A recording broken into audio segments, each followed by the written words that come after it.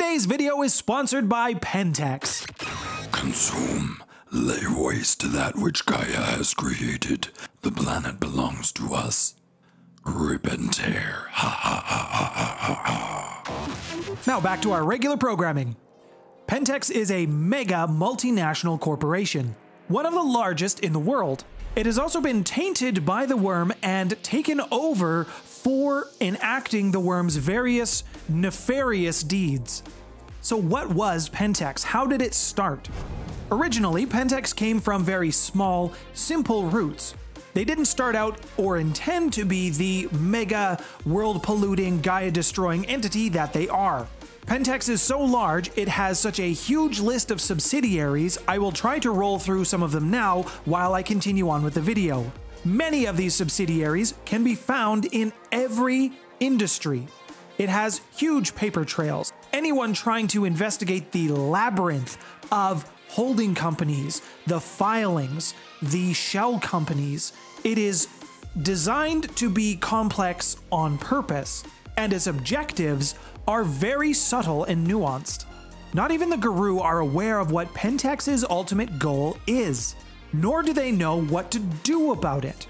And I would argue that the vast majority of vampires, changelings, and even mages are unaware of just how expansive and pervasive this company is. Pentex has near limitless resources at their disposal. They actively work with Banes, they produce their own Fomori. They even work with the Black Spiral Dancers. There are also rumors in the darkest depths of society, in the hardest to find reaches of the internet, that Pentex also has vampires in its upper management. And while the company is expanding the supernatural reach at the guidance of the Defiler Wyrm, most of the bad stuff that's happening is done by just regular everyday humans. People who are completely unaware of the supernatural, the veil, the gauntlet, the masquerade, if you will. They are simple people just doing their jobs. Going back to a simpler time, we have to go back to the year 1865, where Pentex was formerly known as Premium Oil. The company was founded by a man named Jeremiah Lassiter. He was known as a ruthless, cunning individual, a shrewd businessman, and a bit of a dick. He began to grow in power and was able to intimidate such families as the Rockefellers and the Morgans. He was known to visit his own work sites, ones where accidents had actively happened, probably to try to downplay the media attention, the press coverage, and to intimidate the workers into not speaking out or forming unions. I'm sure he would be very opposed to all of those things. Now, Lassiter, in one of his visits to a drill site, happened to get stuck in a collapse, and while he was trapped in the cave, unbeknownst to him or anyone else at the work site, the Uktena had trapped a Bane spirit in there some years ago. The Bane that was trapped there was really happy to have something to play with, and it engaged Lassiter in a battle of psychic wills. And much to its surprise, it wasn't able to win. At least not this psychic battle of the mind. It was able to, on the other hand, kill him, which it did. But Lassiter wasn't one of those folks to let death stop him from just being a dick. Through quick wit or maybe even dumb luck, Lassiter was able to negotiate his life. He promised that he would willingly allow this minion of the Wyrm to possess and inhabit his body and work to make his company something great. And lucky enough for Lassiter, the creature agreed. Thus, the dark nature of Pentex was born. By order of the Defiler Wyrm, please like, subscribe. Let this channel grow. We do the work of the Wyrm here. Now back to the show. Now Lassiter, with the help of the Bane spirit that possessed him, was able to turn Premium Oil into just a gigantic, rich corporation. One that would give Rockefeller's Standard Oil a run for its money. Lassiter was also still human. And not only was he growing his company, he was also looking at succession planning as well. And he sired a son. Lassiter was also a bit of a philanderer, and he contracted syphilis. He managed it with the treatments that were available at the time, which was not much, and eventually he took his own life. Now his son, Jacob Lassiter, was a screw-up. He was a playboy millionaire, or at least thought of himself as a playboy. He was totally not ready to inherit the reins of the company. By this point in time, the claws of the Wyrm had been sunk so far into this company, it really wasn't controlled by one person anymore. And the powers that be, they didn't like Jacob. So Jacob had a convenient accident while yachting one day in 1913. Control of the company was then given to a majority shareholder at the time, Colin Jenner.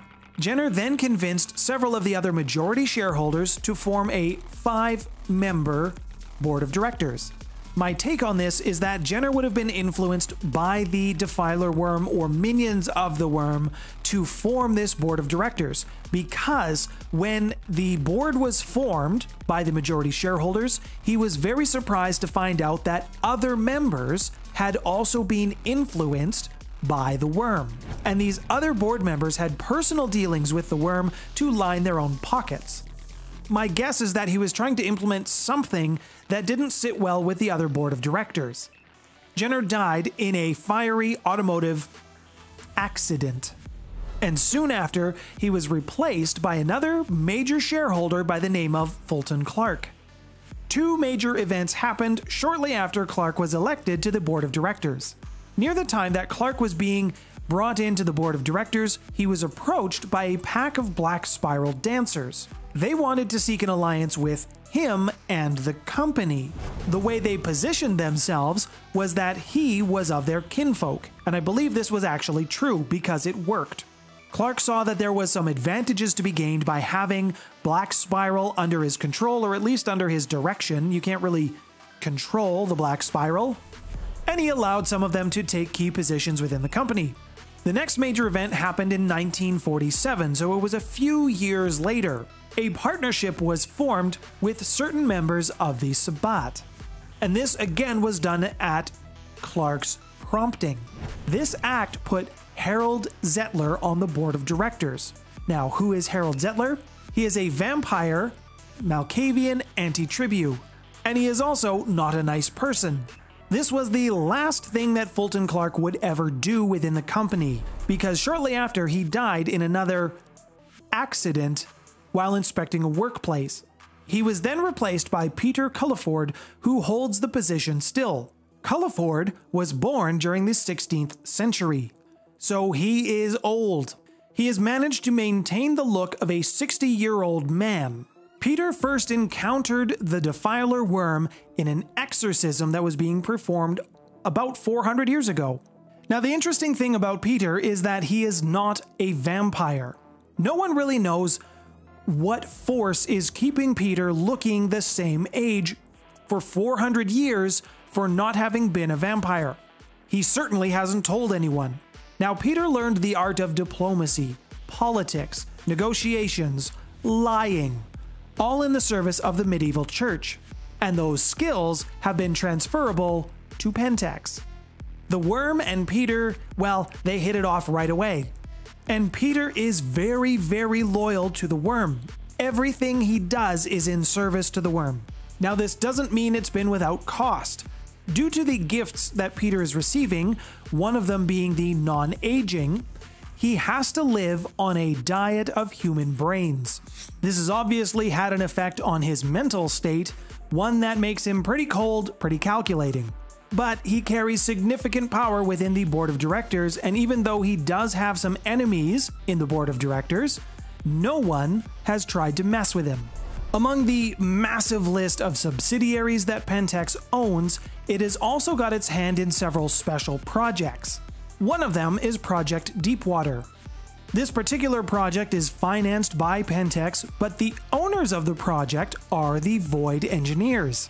Basically, it's an under-the-sea research platform. They are researching some technology as well as archaeology. It is owned by Enderon. It originally started off as a harmless research facility, but it has since been tainted by the Wyrm so badly it is beyond salvation. And it's starting to affect things with the Rokeia, and they are very much trying to organize and take this platform down. Project Oddessy is a psychic recruitment group within Pentex Special Projects Division. It is led by Kiro Yamazaki. Project Illiad is also part of Pentex Special Projects Division. What they do is they find people who are adventurous. They want to explore the unknown, and they prey on this spirit of adventure. These people are taken to a special lab, and they are then turned into Fomori. Project Illiad is currently being run by a black spiral dancer by the name of Francesco. Section 12 is a special group within Pentex itself. They specialize in experimentation and research on werewolves. And real high level for them, they are trying to cure lycanthropy and stop the spread of it. Project Aeneid was an expansion to Project Oddessy. Project Aeneid had specialized in binding mind feeder banes to psychics, and it worked too well. The psychics grew to have such power when combined with the mind feeders, but they were uncontrollable. Thus, this made them very dangerous. Ultimately, Harold Zettler intervened with this particular project with a serum that allowed the psychics to regain control of their minds. They discovered that Banes like to attach themselves to humans for an extreme cause. If they're willing to kill someone for a cause, if they're willing to die for it. This is how Banes would attach themselves to people, and this information proved invaluable to Pentex, as they have been using this to further their own goals. Now, if you'd like to learn a little bit more about the Black Spiral Dancers, then please click this video here now. Thank you to all of my patrons who have been supporting me thus far. Your support means the absolute world to me. If you'd like to get your name on that list, please consider joining the Patreon. My name's Nathaniel. Thanks for stopping by, everyone.